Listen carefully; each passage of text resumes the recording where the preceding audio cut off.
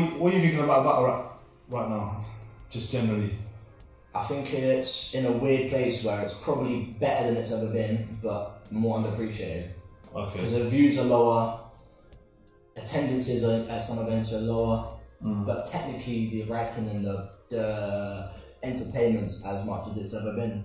Yeah, man. Bigger. So it's an odd place, but I think it's a healthy place. I think there's a lot of competition, a lot of people coming through still, a lot of different leagues doing different things and different styles and doing their own things. So I think it's in a good place, and I think there's opportunities out there for people. So and it's still for me the hub of lyricism in the world right now. I think the best writers in rap are battling right now. Okay. So that's my opinion. And I think punches and the complexity behind what they're writing is completely above rap music and other forms of spoken word rap kind of lyricism. Alright. So I think it's in a good place. Yeah, man. So who would you like to battle next now? Who would I like to battle next? So the obvious one for me is SHOX. I know he's become champion, but that's been a while, and that's definitely a battle that's going to happen. So that's sort of just something that's going to happen at some point because we both want it. I'd love to do that battle. I think SHOX would be a great battle. Would that be a title shot though? Would that be it wouldn't be a title match. It wouldn't be a title match. I don't think I deserve a title match, and I don't think I'd be given that as a title match. I'm going to say. So SHOX definitely, I think that'd be a great battle. I think beating him non-title, as long as I win it, like, I don't care. I'm just uncompetitive with this. I wouldn't do it if it wasn't. If we're just sitting there saying about each other. Yeah, of course. Like, this is competitive. So all I care about is beating him, because then people will go, oh yeah, he beat SHOX and he's a champion. So it don't really matter about the title. That's how good you are. You know what I mean? So you think you can beat SHOX? Yeah. On my best day, stepping it up, yeah, definitely. Like, I think I can out. Well, he's a great writer, but I think I can outwrite him. And I think it's just about matching his performance and his aggression, or trying to counter that and diffuse it. So it's just about finding the angles and the approach. Okay. So if I ever come around to it, I'm not really thinking about it until it happens, but that'd be cool to do. I'd like to battle. I think QUILL would be a really good battle. A lot of people have mentioned that, as a sort of stylistic thing. QUILL would be good. I'm not looking to battle many people. Like, if something gets offered and it's the right thing, like, I would hate to come across as arrogant or someone who thinks, oh, only certain people are worthy, because it's not like that anyway. You have, like, it's all about making the right clashes happen. And you know, when I was coming up, I got a win against Jay Shaw. He didn't necessarily have a reason. He didn't have to prove anything against me. He was just like, oh yeah, I like him. I think he's good, so I'll put a battle him. That was a good battle. And sometimes you need very close one as well. Yeah, exactly. And sometimes you just need to. It's just about the clashes. So, but at the same time, like, sometimes I get a message offered someone and I'm just like, definitely not battling them, because I've done 10 3-rounders now. Like, I don't flop. Frankie was my 10th 3-rounder. I don't feel like taking a clear loss, even though there's debatables, like you say, like people are going to debate things, but no one's like clearly gone, just, you know what I mean? So I think I held my own. I think I've earned my stripes, and I'm just looking to do like good clashes now, less regularly, but you know, SHOX, QUILL, anyone. I'd like to battle a couple internationals. I battled XQZ. He's great. He's not a big name necessarily. I don't think he turned up that much for that battle. So yeah, if a good international comes around, like next time one of these events is on, like someone like just a good writer like Joe Knight or someone like that, you know, I think someone like him would be a wicked battle. So what about the other leagues you KOTR give to the there's a dub scandal, the new league. Yeah, I think there's one in Ireland now. If it's the right names, then yeah. Okay. I think if it's someone that I rate highly, then I mean, even doing KLTR, like I've done one battle in King of the Ronalds just because I wanted to battle there. Like I fuck with them a lot, you know. I've supported them, and they Lazy Ass Jack, you won that decision. Yeah, and Lazy Ass Jack again, a newcomer coming up. What do you think of Lazy Ass Jack? Oh, I think the way it's going now, Lazy Ass Jack and Scoop will be the next birthday weekend's newcomer of the year battle. Them two. Okay. Yeah, because if Lazy Ass Jack can stop stumbling, which he will, because he's just not prepped enough. His bars, he's got some really nice writing. Yeah, it is. If he can sort of focus less on the heavy breakdown, because I think that's sort of had its day. Even I was doing a little bit more of that in my early days. I think that's had its day. I think what's popping in battle now is punching, making people laugh, and he can do all that. So I think if he refines his style and I think he's battling Bizzo soon. Again, Bizzo's a writer I really rate, so that should be a good battle. So I I think I battled him lazy because I was like, you know what, he's a good writer. He's within the KLTR roster. I think it will be a good clash, and yeah, it was nice to battle him. But yeah, I think he's someone who's on the up and definitely one to watch. I don't think there's a lot of people coming through now actually.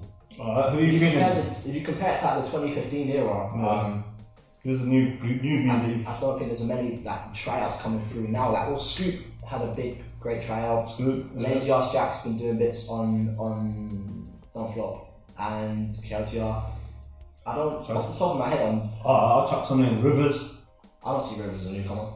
No, I'm saying, what do you think of him? Rivers is wicked. Yeah, Rivers again, we're talking about punchline rappers. Not many people can fuck with Rivers, man. Definitely. He's got an insane ability to hit the.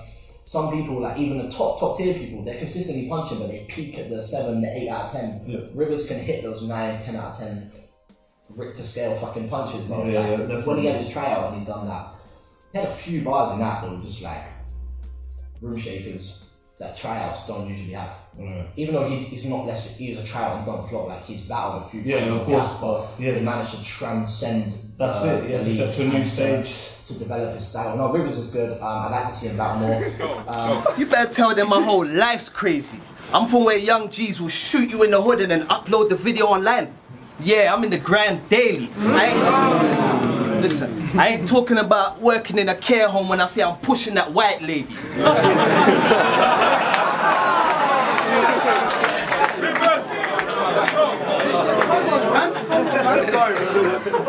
Crime pays me. Wait, this ain't church confession. Or you get stabbed in a steeple, like a blood sacrifice in a Catholic cathedral. I got 2 hatchets I got from my Arab and Hebrew. They're my axes of evil.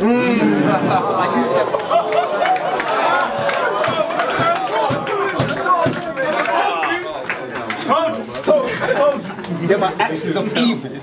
I use them to crack your cerebral. If you don't buy into my ideology, I got a violent policy. Try and follow me. I'll push the Tom out front as cover. That's Scientology, mate.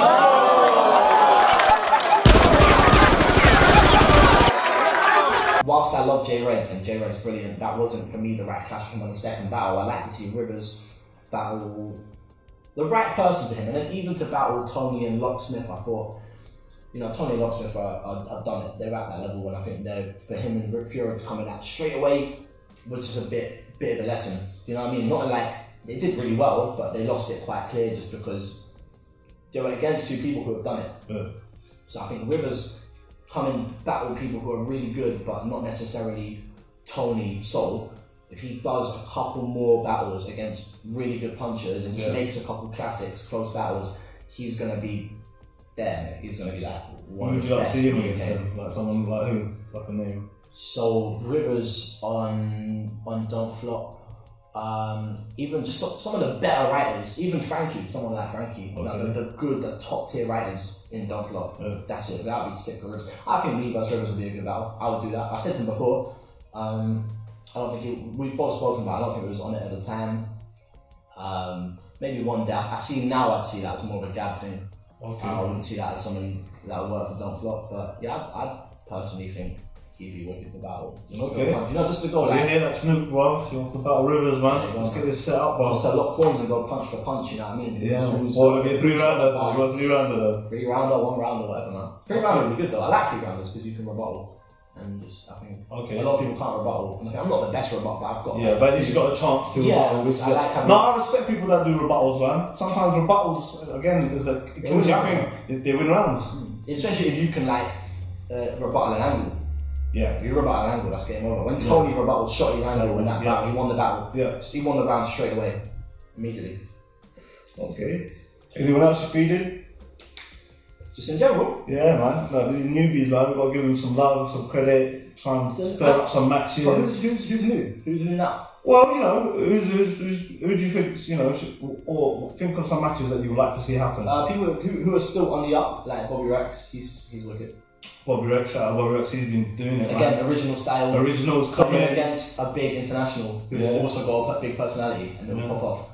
Like, it's something that I want to see people getting pushed who deserve to push. Bobby Rex, he came in and made a big impact. Of course, man. And he won Newcomer of the Year, man.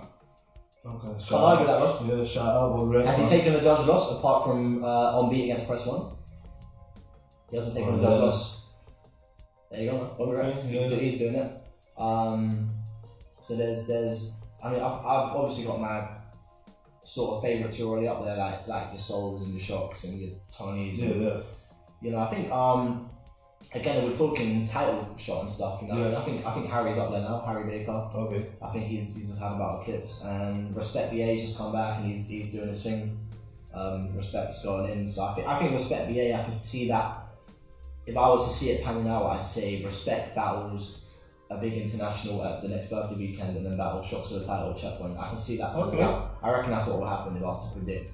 Usually my predictions are right. Yeah, I respect. I like his style, but don't you think it's kind of a little bit unfair that he's come back after a big break and there's been people who've been putting in work?